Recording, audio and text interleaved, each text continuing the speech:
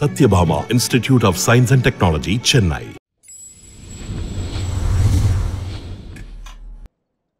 So 90s la நம்ம அப்படியே போறனால இந்த picture it's very beautiful. ஒரு ஃபங்க்ஷன்ல myself Suhasini and Revati. Yes. We've had a ரொம்ப long friendship. ஒரு function long friendship many years. ஏன்னா ரேவதி எனக்கு அப்புறம் ஹாசினி ரெண்டு பேருமே எனக்கு அப்புறம் வந்தவங்க சினிமால. ஸோ ஐ ஆல்வேஸ் நான் தான் சீனியர், எல்லாம் என் பேச்சு தான் கேட்கணும்னு. பட் எஸ் நம்ம ரொம்ப ரொம்ப லாங் ஃப்ரெண்ட்ஷிப். ஸோ அடுத்ததாக இந்த பிக்சர் டூ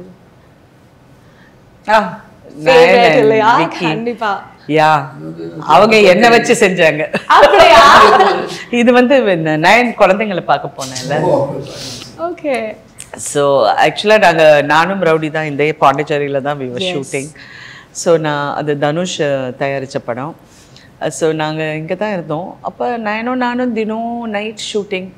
நாங்கள் வந்து பேசிக்கிட்டு வாக்கிங் போயிட்டு dinner she will organise. She is very very carrying. அதாவது போய் உட்காந்தா கூட பின்னாடி எனக்கு குஷன் வைக்கும். ஐயோ கால் இப்படி வச்சுக்கோங்க உங்களுக்கு கம்ஃபர்டபுளாக இருக்கும், அதை நான் உங்களுக்கு ஆர்டர் பண்ணுறேன். ஸோ நான் வந்து God, why you doing all this? It's okay, I'm not used to it. நான் தான் அப்படி பார்த்துப்பேன் தவிர நோ இருங்க சொன்னப்போ Vicky was the first director. அவர் அங்கே ஷூட்டிங்னா வருவார், ஹாய்ன்ட்டு உட்காருவார், பேசுவார், போயிடுவார். ஸோ அந்த படம் ஃபுல்லாக எனக்கு இவங்க ரெண்டு பேருக்கும் ஒரு ஒரு லவ் இருக்குங்கிறது. And I fried my self. நான் சினிமாலே இவ்வளோ வருஷம் இருந்து நான்லாம் அப்படி ஒருத்தரை பார்த்தா ஓகே அப்படி ஏதாவது இருக்கும்னு நினைப்பேன். நான் வந்து எனக்கு தெரியவே தெரியாது.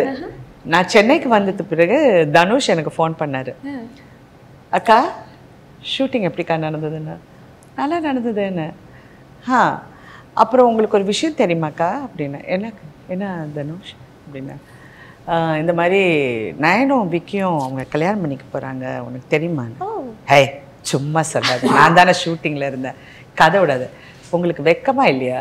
இவ்வளோ வருஷம் நீங்கள் நடிக்கிறீங்களே, ஒரு வெக்கம் இருக்கணும் உங்களுக்கு. பெரிய நடிகைன்னு பேரா? வெக்கவே இல்லைக்கா உங்களுக்கு. உங்கள் கண்ணு முன்னாடியே இவ்வளோ நடந்திருக்கு. ஏய் என்னடா சொல்றேன், எனக்கு தெரியவே தெரியாதுன்னு. நான் அதனால தான் அங்கே சொன்னேன், ஏய் நீங்கள் ரெண்டு பேரும் என்ன வச்சு செஞ்சீங்க, எவ்வளோ வருஷம் எக்ஸ்பீரியன்ஸ் எனக்கு, எவ்வளோ வருஷம் எக்ஸ்பீரியன்ஸும் உடைச்சிட்டீங்க, அவன் துப்பாத குறவை. But that was really surprise for us also. ஏன்னா அந்த அளவுக்கு ப்ரொஃபஷனலா இருந்தாங்க. Maybe they were very professional. எனக்கு நான் ஒரு இடத்துல கூட I never knew, but அவ்வளோ டிக்னிஃபைடாக இருந்தாங்க. and it was really nice. தனுஷனை வச்சு செஞ்சேன், மறக்கவே மாட்டேன் அப்படின்றீங்க. அன்னைக்கு அந்த ஃபோட்டோ எடுக்கும்போது அதான் சொல்லிட்டு இருந்தேன், ஏய் என் கண்ணு முன்னாடியே ஏமாத்துறீங்கல்ல. அண்ட் எஸ் இந்த பிக்சர் இது வந்து நம்ம தளபதி அவர்களோட ரெண்டு பேரும் எடுத்துக்கிட்டீங்க. ஆமா. So it's a great bonding. S ஒன்னு வந்து பூஜால அது வாரிஸ். அப்புறம் ஐ திங்க் வாரிஸ் ஷூட்டிங் இல்ல வாரிஸ் சக்சஸ் மீட்ல நினைக்கிறேன். ஓகே. எஸ். சோ இந்த பாண்டிங் பத்தி விஜய் சாரோட இருக்க பாண்டிங் பத்தி கண்டிப்பா நல்ல ஒரு ஏற்கனவே நான் சொல்லிட்டேன். வாரிஸ் வந்து சந்திக்கும் போது அஃப்கோர்ஸ் விஜய் வந்து பல ஆண்டுகளுக்கு முன்னாடியே சந்திச்சுங்க, அதை நான் பற்றி சொன்னேன். அது ஒரு கான்ட்ரவர்சியெல்லாம் போட்டுட்டாங்க. என்னை பொறுத்த வரைக்கும் is moulded himself to become a ஸ்டார்ல பெரிய விஷயம்.